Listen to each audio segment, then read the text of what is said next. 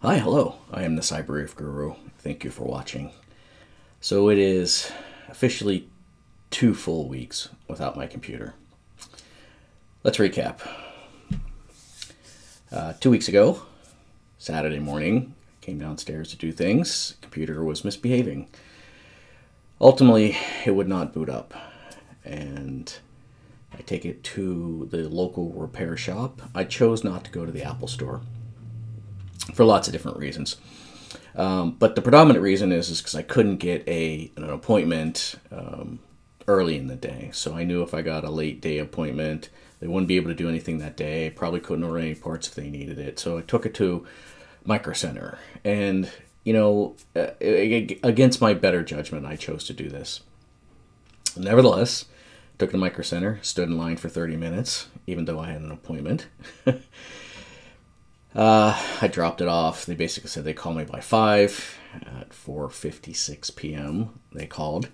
Basically said that they took it apart. There's no diagnostics lights. They needed to order a power supply. And I said, don't you have a desktop power supply you can test it with? And they said no, that these iMac Pros are rare beasts and they didn't stock any of the parts because everything's very expensive. Okay. They ordered a part. The part ordering gets delayed by Apple for one reason or another, and the part doesn't come in until, I think, Wednesday or Thursday the next week. Of course, they plug in the new power supply, and it doesn't change the outcome. Kind of predicted the future on that one. So they order a new motherboard. The guy calls me a few days later and says, hey, do you have everything backed up? Because, when we put in a new motherboard, a new logic board, as they call it, a new logic board, they will probably have to, update the BIOS. And when they update the BIOS, it'll delete everything on my hard drive. And I literally said to the guy, I'm like, I don't know why updating BIOS would do anything to the hard drive. Most importantly, because when you're in BIOS, the hard drive is not actually used, as a computer engineer. He's like, I don't know, that's the process we have to follow. And you'll see this trend here over and over and over again. Two things. It's the process we have to follow, and we don't see these very often, and they're really expensive. So therefore, that's why all this is taking longer than it needs to. Fast forward a few days, logic board comes in, and I get a phone call, and I say, hey, how's it going? And he's like, well, I'm having trouble getting the computer to power on. Interesting. He's like, well, you can't power on the computer until the logic board is tied to the serial number. Now, look, just between you and me, to tie the logic board to the serial number implies to me that you would have to turn the computer on to do so. So he kept saying this over and over again over a period of a couple of days. I can't get the computer to turn on until I tie the serial number to the logic board. Finally, earlier this week, he was able to... no, I'm sorry. Let me roll back. Earlier this week, it was suggested by one of his coworkers that maybe the power supply was bad. The brand new power supply that he ordered, a week beforehand. So he orders a new power supply. They overnight it. The first overnighting, by the way, took 4 days, and the second overnighting took 2 days. This overnight actually took 1 day, like legitimate overnighting. And the new power supply worked. He was able to turn on the computer and configure the system controller, which is where we currently are. Let's see, it is Saturday. It is the third Saturday without the computer, 2 full weeks. They've had it apart for 2 full weeks, and he's still getting errors trying to configure the system controller. I called Apple last night and basically said, hey, WTF, right? And so Apple calls the store, Apple calls back and says, yeah, they're making great progress. All they have to do is configure the system controller. And I'm like, yes, I know. That's what he's been saying for 3 days. Well, we've escalated it to engineering, and I'm sure engineering will solve the problem. Now, this is where the wheels come off the bus for me, and I start to get super aggravated. I was already aggravated because it's been 2 weeks. I have a $5,000 computer that's not being fixed properly. And at this point, I even said to both Micro Center and Apple, I was like, why don't you just replace the damn thing, right? Because you screwed around with the power supply. You're screwing around with the motherboard. You're telling me that you're going to delete everything on my hard drive. Just give me a new computer, right? At this point, I don't want the old computer back because it's been dorked up for such a long time and dorked with in so many different ways. I have no idea what I'm going to get back. And I have very little faith that the thing is going to continue to operate properly, certainly for as long as this laptop has. So, where we stand today, Apple won't replace the computer until they have engineering get involved. The checklists that the tech has been following have not been working out. I don't know why we need to escalate a simple repair to engineering. The tech keeps telling me it's all because of the T2 chip and the encryption and blah, blah, blah, blah. And he obviously has no clue what my background is, but, you know, I know a little something about computers. And yes, I can understand the concept of the private key and the TPM and whatever.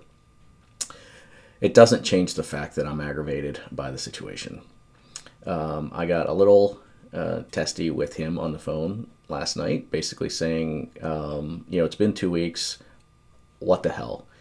And he actually had told me a couple of days beforehand and reiterated it again last night that if it takes more than a few days for them to fix it, they actually, according to him, start losing money on the deal. That if it's on their desk, quote, for more than 2 business days, they are taking a loss. It's been on their desk for 10 business days, 5 times longer than I guess what they wanted on their desk. But I really kind of lost my shit on them when he said, well, if we can't get it to work, we might have to send it to a depot to get it repaired. And that's when I really kind of lost it. I'm like, you freaking tell me you've had this thing for 2 weeks and you're going to send it somewhere else and they're going to do a better job? Again, just replace the damn thing. There's only 3 parts on this computer other than the shell, right? The power supply, the logic board, and the monitor. What else are they going to do, right? So this is my vlog. This is my rant. This is the inexplicable world that we live in. Predominantly, I think, due to Apple repairs. I've done a little poking around on the interwebs about this, and I'm not saying it's unique to Apple, but in this case, a lot of this dorkiness is because of Apple.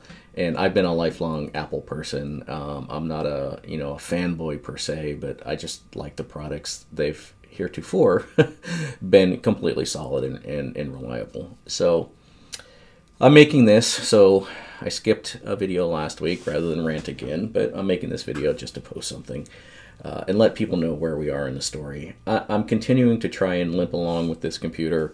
The computer is fine itself. The problem is I completely reset it and blew away everything that was on it when I got the new computer with the intentions of giving it back to Apple and getting a rebate, which I did. I sent it into them. They said they were going to give me $384 back for it, which I thought was a pretty good deal for a $2,500 computer that's 7 years old.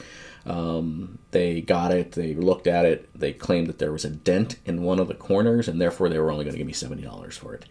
And I looked at it, and indeed there is a dent. It is a nick, not a dent, in one corner that doesn't impede the ability of this thing to work at all. Otherwise, it is in pristine condition because it is. I don't really carry it around a lot. It sits here on the desk. I travel with it, but so yeah, I was super pissed off. So I said, send it back. I'll keep it if you're only gonna give me $70 for it, right? And good thing I did. But so now I have no software on here. I'm recording this on QuickTime. You can tell by the lights that, look, I'm blue. I can't color grade any of this, and a variety of other things. I do have my microphone and the hardware and the camera, but anyway, I'm rambling. That's the rant. Look, I can't even control the focus of the camera. It's been a banner 2 weeks. But more importantly, I'm very concerned now that I got a new NAS. I don't want to futz with the new NAS until I restore from the old NAS.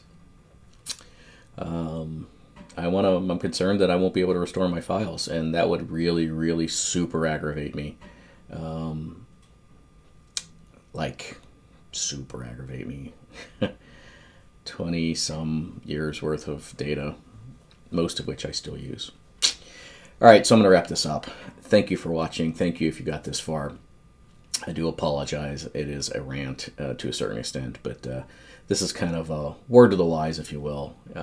If you're getting your computer repaired, even if it's under original manufacturer warranty, and you have AppleCare, in this case, AppleCare Plus, it doesn't really change the outcome a whole lot, as near as I can tell. So I'm disappointed in Apple. I'm disappointed in the universe right now, but it's all okay. We'll get through this. When I get it back, I will report back. Again, thanks for watching.